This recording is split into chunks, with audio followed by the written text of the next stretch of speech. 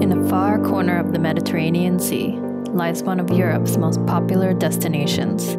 Surrounded by 2,000 meters of fortress walls, Dubrovnik is one of the world's greatest walled cities.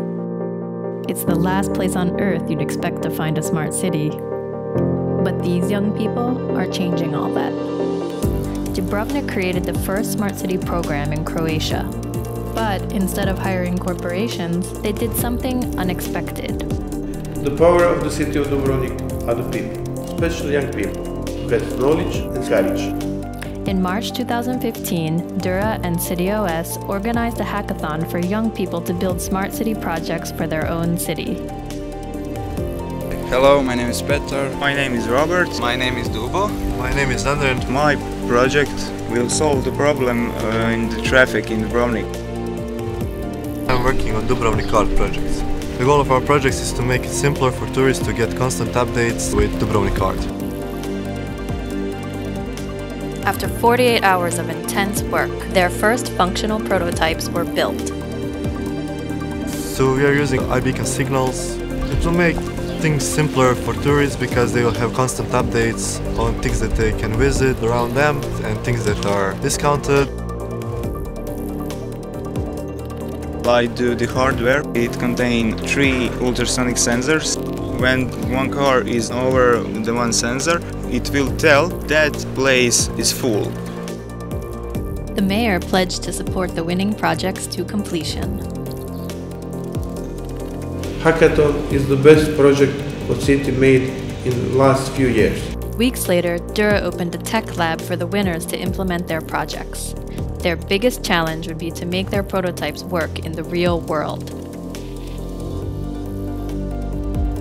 I always liked biology and technology, and combining those two was always a dream for me, and now finally the dream has come true.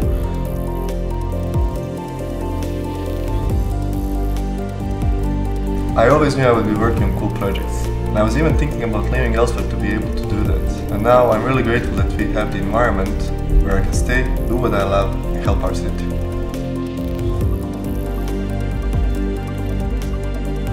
When I was a little kid, I was a tech scavenger. I liked everything that has LED light on it, on either screen. And I liked to disassemble it and assemble it in a different way. I found out that I was learning electronics, robotics, and even mechanics. Just months later, their first projects were launched. We already finished one of the projects where we implemented some IoT technologies into one of the parks in Dubrovnik, so we can follow the live data and remotely control the irrigation. We are using iBeacon technology to get the location of the user and show him the museums and restaurants that are near him.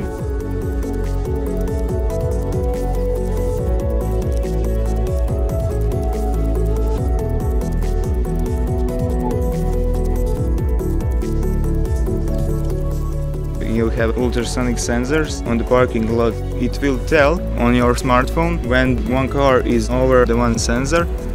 We created an environment that welcomes innovation. We ensured best support possible, and we challenged young people to make our city better. And they delivered. We are very proud of them. This April, the second hackathon was launched.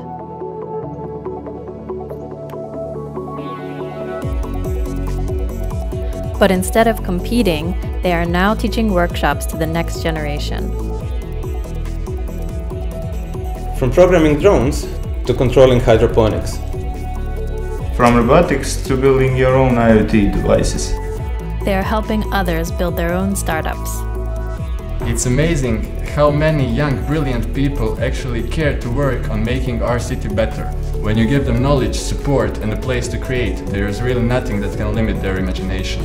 Since then, more successful projects have launched, and Dubrovnik was awarded Best Smart City in the region.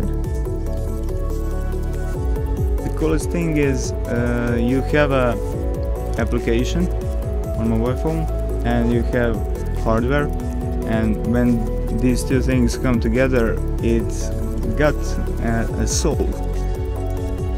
I call young people from the city of Dubrovnik, from different cities, to share their ideas, our ideas, to develop better and smarter city of Dubrovnik.